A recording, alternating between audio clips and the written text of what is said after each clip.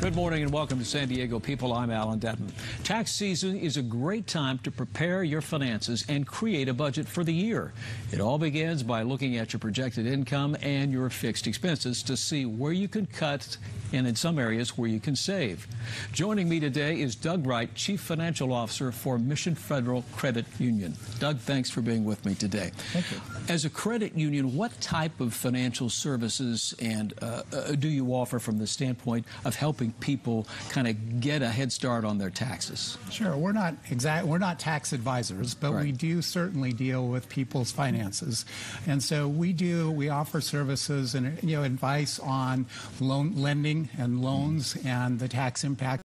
We can certainly help them, although we do refer them back to to their tax advisors for the permanent. Now, when you say help them with financial situations with their loans, this year the tax laws changed from the standpoint of how much you can deduct, I guess, on your home loan, also on taxes and that sort of thing. So help us understand what's going on there. I'm sure you've had a lot of customers come in and ask you, what do I do? We do certainly have a lot of customers talking about that.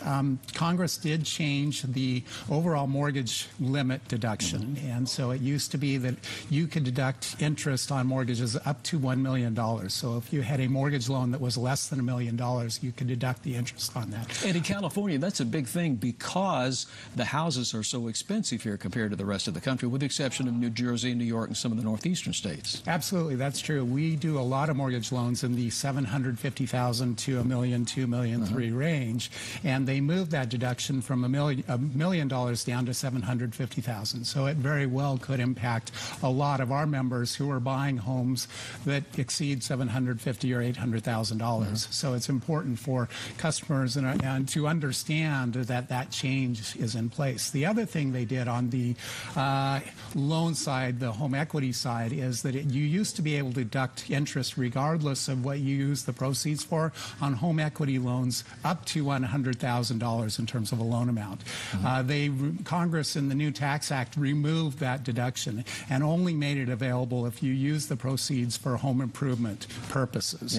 So if you're using a home equity loan to pay off credit card debt or to finance college expenses for your kids or whatever, that interest is no longer deductible. So that's important for people to know. And I'm sure that's going to hit people pretty hard this time around. Yeah, people did especially rely in on states like California and, as I said, some of the northeastern states had very expensive housing.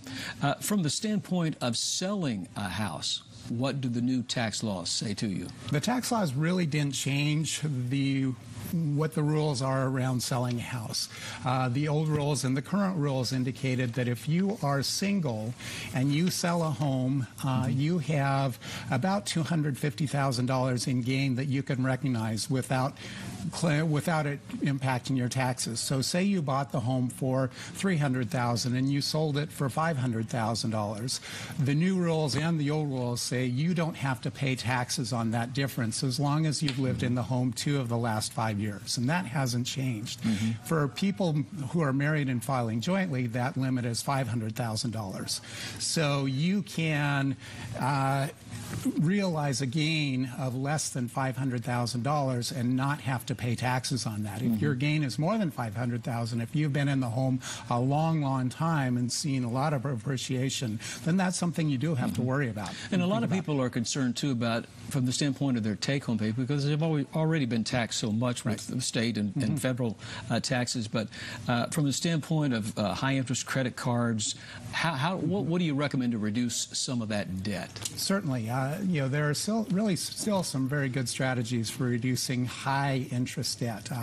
Probably the easiest way is to refinance that, and a couple of ways to do that are to take a look and find some credit cards with zero balance transfer options. There are a number of credit cards out there that offer you zero balance, 0% interest for a period of time, 12 to 24 months. And so if you can transfer a high-interest credit card over to a 0%, credit card and pay down substantially on that credit card balance over the 12 to 24-month period of time, then you'll reduce your interest costs substantially. Another way to do that, even though Interest is no longer deductible.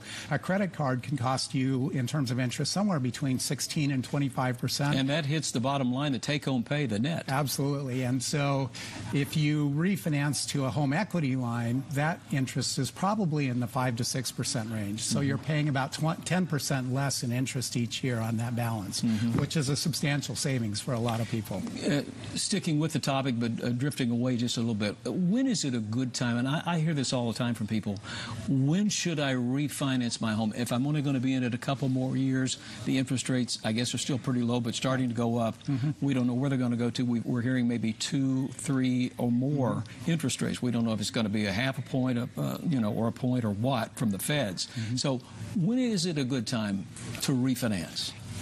If you have a higher interest rate than what's being offered currently in terms of mortgage rates, and mortgage rates have been going up, but they're still very low from a historical standpoint. So there are still probably a number of people out there who have a higher interest first mortgage than what are current rates. Okay. So if you are in that situation, the old adage used to say that basically it wouldn't make sense if you were going to be in your home less than about 5 years. But a lot of lenders have come out with no closing cost, 0% upfront cost types of mortgage loans.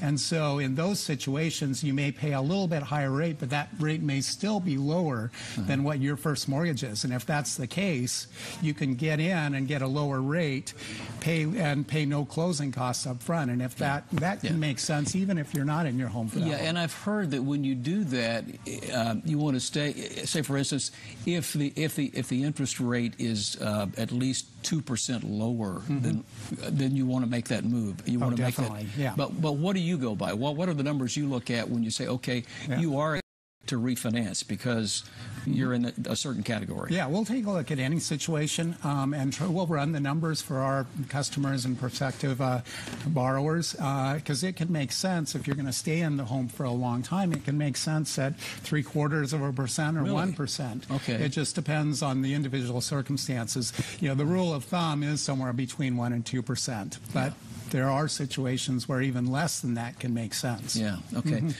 So from the standpoint of what's happening with the tax laws this year, anything else that you can think of that comes to mind that says it sends up a red flag that people need to be aware of this particular aspect of the tax laws as well? I know we've talked about the interest and so on and so forth, but what else comes to mind? I think the other thing that people need to be aware of is the impact on state and local income taxes and property taxes. We're in a situation where California, we pay relatively high income taxes, and because our homes are expensive, we pay relatively high property taxes.